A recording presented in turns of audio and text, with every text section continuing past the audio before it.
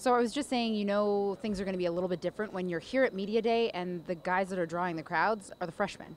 Things are a little bit different than they were last year. Yeah.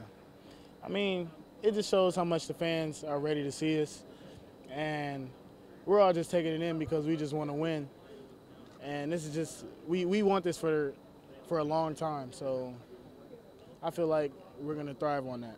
There's a lot of talk about you before the season started, and then Gavin Schilling and Ben Carter's injuries. I mean, a lot of the pressure, Izzo was not shy about that today. A lot of the pressure or a lot of the expectations have now shifted to you guys as freshmen. Was that something that you felt ready for before they were injured?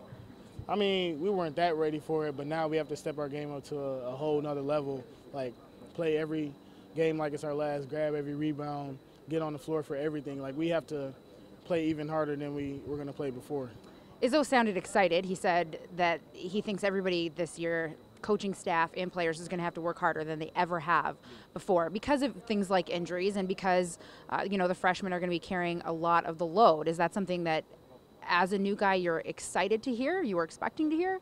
I mean, it's horrible when somebody goes down with an injury, but also for myself, I'm going to have to bring stuff out of my game that I never have brought out before. So I'm excited to see what I can bring to the table. Is one of those things possibly leadership? Izzo was talking a lot about just your maturity as a player and how much you even grew up over the summer. Do you feel like you can bring that sort of leadership quality to this young team? Yeah, I mean, Coach Izzo, he puts a lot of trust into me, and he tells me that I need to be a leader. So if I could lead the team, then I feel like the other freshmen and all the other players could stand up and be a leader too. Because, I mean, even the older guys, they're all leaders, and Tum Tum and Aaron, they have really set the standard for what a leader is. So I feel like if we all follow that, we'll be good. Izzo's eyes kind of lit up when he was talking earlier just about how excited he is for the season and how different it's going to be than really any season he's ever coached with the Spartans.